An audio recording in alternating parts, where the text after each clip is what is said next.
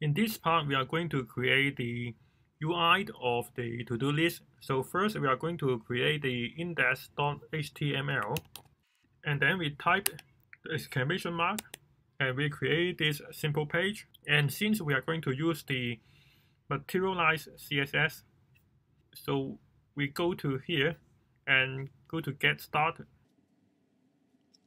and we copy these two CDN. One is the CSS and the other is the JavaScript. And then we have to get the navbar. So we grab this bunch of code and paste it at the start of the body. And we try to open the website to see what happened.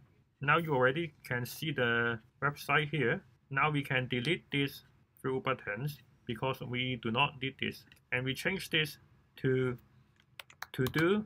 We go to the button and we grab this and we go to the body. Under the navbar, we create a div with the class container because the container will make the content center. And then we paste the button here, and then we change this to add task. And we create a form. In the form, we have an ID equal to add to do form. And then we have a input field. And the name is title. And the placeholder is equal to add task. And then we also put the button inside the form. Now you can see there is add task and also a button here. Now we go to grab the model. The model, we are going to use this to update our to-do. So we grab this bunch of code and paste it inside the div.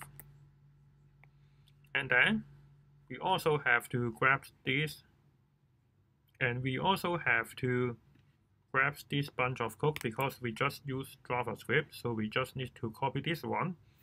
And before the end of the body, we type in script and paste it here. And then we delete the options because we do not have any options. Now we back to the website. When we click on the model, you will see there is a model pop up here. And next we are going to get the collections. And next we are going to get the collections. We are going to use this, but we will not have the header. So we copy this one. And after the form, we paste the unordered list here. And then we delete the header. And we also delete the with header. We already paste the code here, but we have to make some changes. For example, in here, we are going to create a span.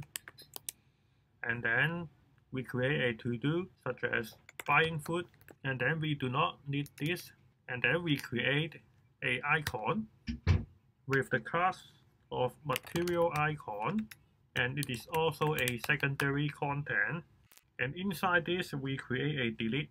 We type delete in order to make a delete icon, but we haven't added the materialized icon CSS, so we have to grab this link and paste it at the top.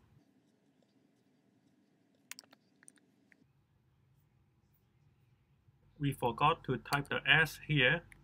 So now you can see the rubbish bin here. And we have to add one more icon. After the icon, since this need to trigger the model, so we have to use the anchor tag. And the class is equal to model trigger and secondary content. And here we create icon. So we can copy this one and paste it here, and we can delete the secondary content because we already inside the anchor tag.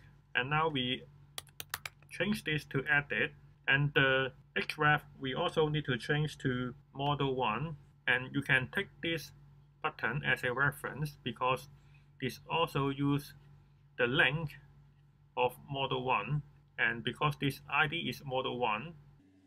So now we can take a look and see whether it works. Now we can go to the console. We forgot to add the 1 here because this is model 1. So we save it, and then we click on this button. You will trigger the model, And we can also delete this button now because we do not need this reference. So now we can also delete the list item and also this model trigger.